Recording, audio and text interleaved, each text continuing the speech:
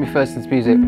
I guess it was my family. My mum was a singer, my dad was in bands in the 60s. I guess just growing up around them playing and singing and constantly around music, it just was a natural thing just to pick up an instrument and start playing piano or guitar or record or whatever. It was just always there. I play piano, but I really have to think about that, whereas guitar just comes a bit more naturally to me.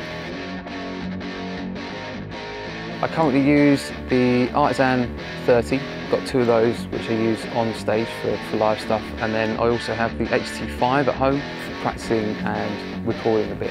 I switched to Blackstar when I started working in a music store.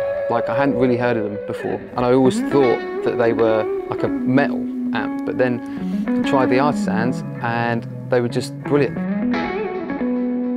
I wanted to be a pilot when I was a kid. And I wanted to be a rally driver as well.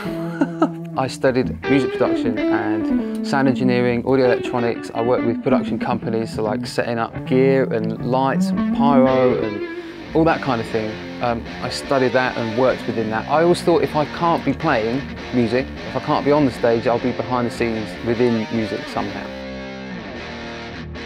The Artisan 30 is perfect for what I do because it's such a blank canvas. It doesn't colour your sound, it's just a perfect, clean palette for you to like build your sounds upon. It can do really heavy sounds, it can do super clean sounds, it can do everything in between.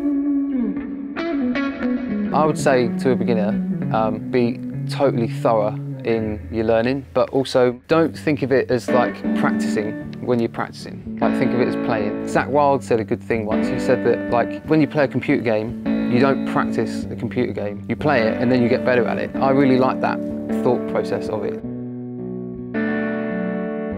The future, I think I'm just gonna carry on playing as much as I can for people, touring as much as I can, focus a bit more on studio, recording, writing with people. I mean, essentially just keep on working as much as I can, just playing with as many people as I can. Yeah, keep on going really.